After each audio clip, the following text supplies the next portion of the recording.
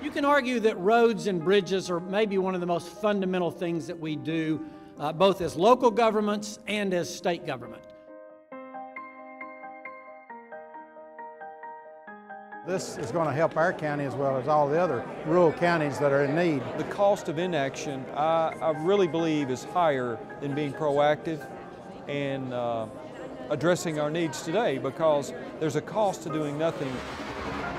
The reality is it's really hard for a new governor to do. So I think if we don't do something this year, you're probably 6 years away from doing that.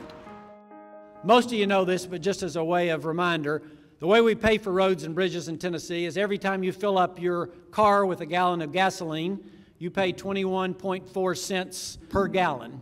Of that money, 60% of it goes to the state to maintain interstates and state roads. 40% goes to local governments, and that's how they pave your road and the county roads and the city roads, the roads that aren't the responsibility of the state. Here's the problem we have. That 21 cents, the comptroller of the state, by the way, is not appointed by the governor, he's elected by the legislature.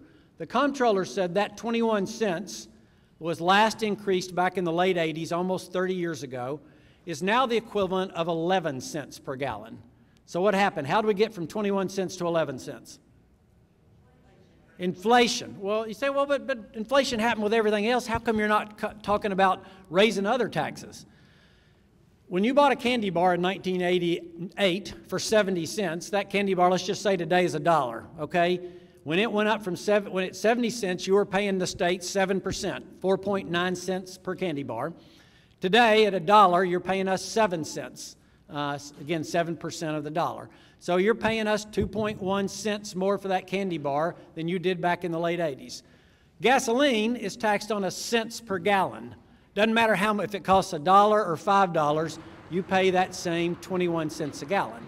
And so as inflation has happened, unfortunately, the amount we get for roads haven't moved with that. The second issue is your vehicles, most of your vehicles, get better mileage now than you did in the late 80s. That's a good thing. It's good for your pocketbook, it's good for the environment, but it means Commissioner Schroer has really half as much money as the commissioner did in 1989 to build roads that cost about twice as much. And that's the fundamental issue. So the question is, well, what are we going to do about it? We came up with a proposal that we think addresses a couple of issues. Cutting some taxes for groceries. It's the one tax that everybody pays in the state. At the same time, raising more revenue to pay for the roads. For the average Tennessee driver, that would mean right about in the neighborhood of about $4 a month, $48 a year, a little bit less than $1 a week.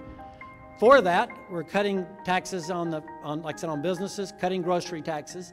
But with that, you're also getting billions of dollars of road backlog addressed. Those numbers are realistic, they're doable, and I think it's good that the governor is heading in this direction with it.